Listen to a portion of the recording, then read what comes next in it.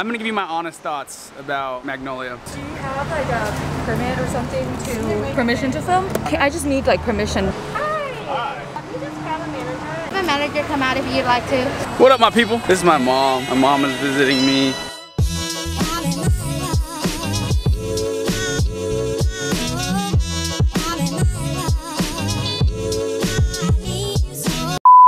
She doesn't like to get burned. She's like that guy from that movie Benchwarmer. She's afraid of the sun. Today we are going to Magnolia. Maybe my first time ever. How you doing, sir? Hey, how you doing? Good. I live right next to this place. Never really go. And I'm gonna be honest with you. The reason why I don't go is because, how you doing, sir? Good to see you. It's not my thing. These are my honest thoughts about Magnolia. Well, here's the thing. The thing is that people who live in a town where a famous location generally never go to visit that.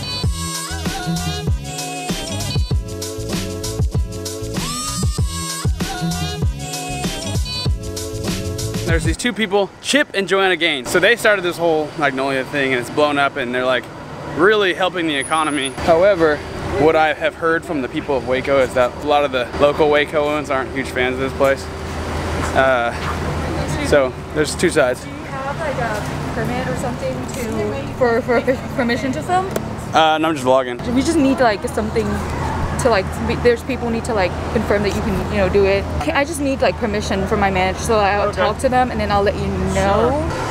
Just wait right. Hi. How are you? I'm so sorry. Silas. Can you just grab a manager and see? I'm pretty sure it's okay, but just want to double check. I'll be right back. Sure. This is what I don't understand. What happens when you walk around with a camera that's not just like a phone camera? People like tend to just freak out more. Literally, you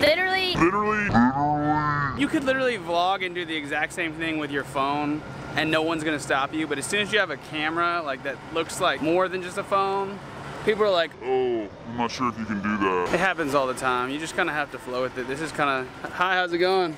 Good. This is kind of what you just have to deal with. Have a manager come out if you'd like to speak with someone since you do have a camera and what you want. Hey! Oh my gosh! What's up? I know you! How you doing? Okay. So, one of my friends who is a fellow athlete at Baylor is actually one of the managers here, so that's cool. I didn't know she worked here. Basically what they said was that they don't allow news people to just walk in there and interview people, I guess. I don't know what the purpose of that is.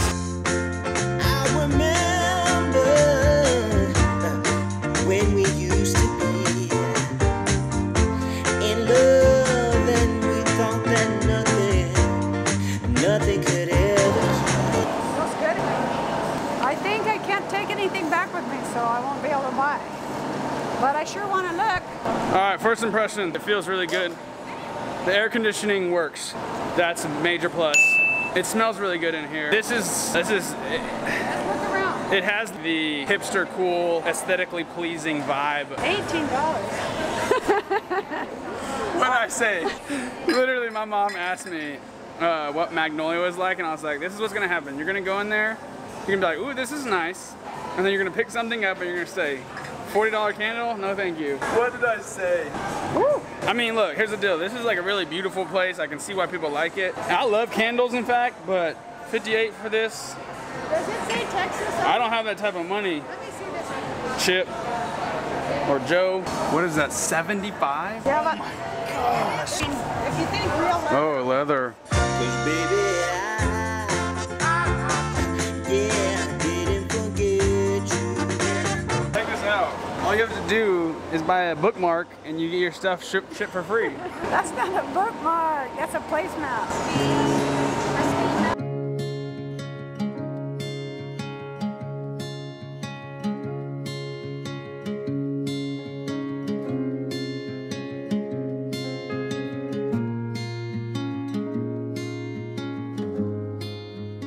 I think I've seen enough. I'm gonna give you my honest thoughts about Magnolia. Say my gut reaction would say Magnolia is a positive thing for Waco.